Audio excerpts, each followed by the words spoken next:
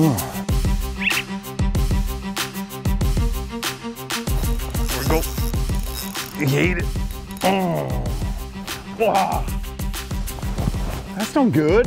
It's not why you tune in here to see me lose fish. Well, maybe you do. I don't like doing that.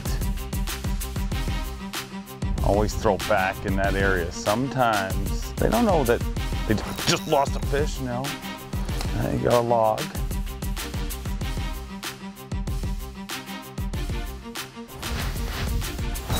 There we go. What do we got here? Another good one. Just another pig smallmouth. Oh. That's 2 fish I lost in a row. It's more like it. I mean, this is getting to be like a facts of fishing episode. I mean, up until this point, I've been catching them. It's been easy.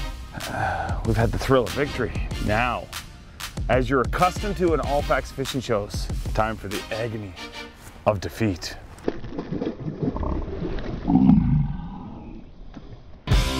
Here's a whole $3 of technology that way too many anglers don't use. A hook sharpener. When you're fishing around a lot of rocks like we are here today, I mean, your hook's gonna rub up against some of those rocks and get a little burr, and you don't want to be losing Big Mama.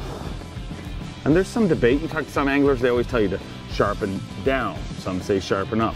But one thing I do know is whatever direction you go one direction.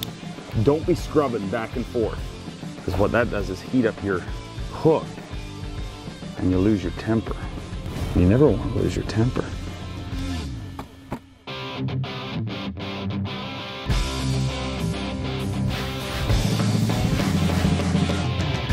There we go.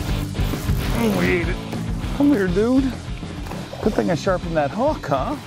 I'm gonna get you. Come here. I tell you what, I honestly believe without, having a properly sharpened hook, I would have lost that fish.